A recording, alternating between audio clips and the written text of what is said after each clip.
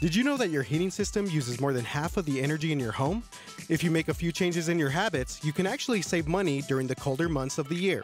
First, before you turn your heater on, you should have your heating system inspected by a licensed professional.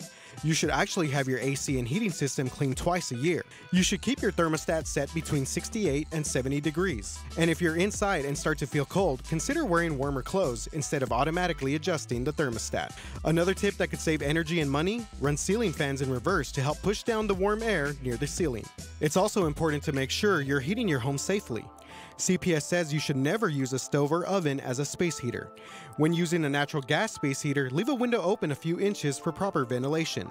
And keep flammable liquids and spray cans at least 3 feet from heating equipment. Also make sure you have working smoke alarms in every bedroom outside each sleeping area. And be sure to test or install carbon monoxide alarms in your home. For The 9, RJ Marquez.